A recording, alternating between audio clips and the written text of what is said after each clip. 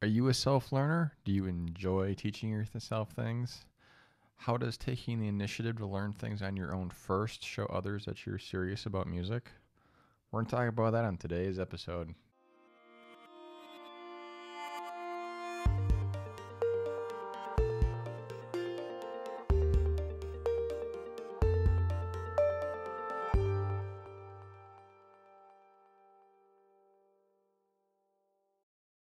So, anytime you want to learn something new, where do you typically go these days?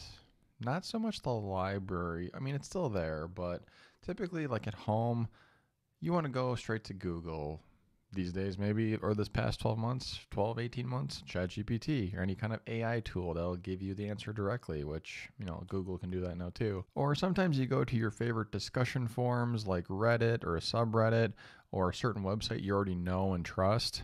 It really is that easy to start down any path, any new topic, and music is no exception. So, whether you're learning an instrument for the very first time or want to take your instrument knowledge that you've had for years and want to apply it to writing songs, or you're just trying to take your music to the stage or a recording studio, there's always going to be a learning curve that requires you to put a little initiative, and be a little more proactive in learning these things on your own. Now, even if you decide to hire a music business coach or an artist manager at some point, that doesn't mean that they have all the answers.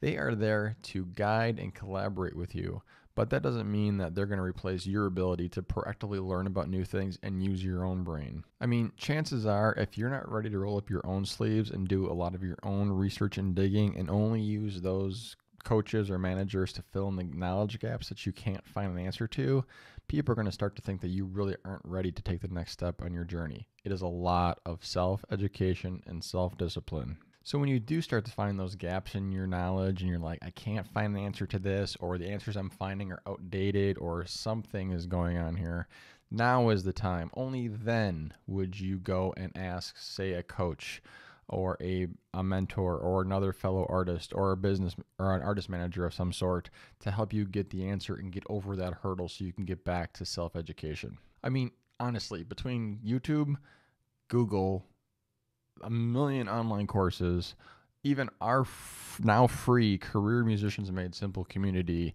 and music industry websites that specialize in music topics from all ends of the spectrum, there are plenty of ways for you to build your knowledge about best practices and standard terms that you should know in order to confidently pursue your music with or without a manager or other help. Remember, once you take the initiative to show how serious you are about music, the people around you will start to take you seriously and have an easier time giving you the support and encouragement you need to succeed in this game. So I hope this video was helpful. If you found it helpful, please leave a like, subscribe, and comment if you have any questions or any comments that you'd like to contribute, and I will see you on the next one.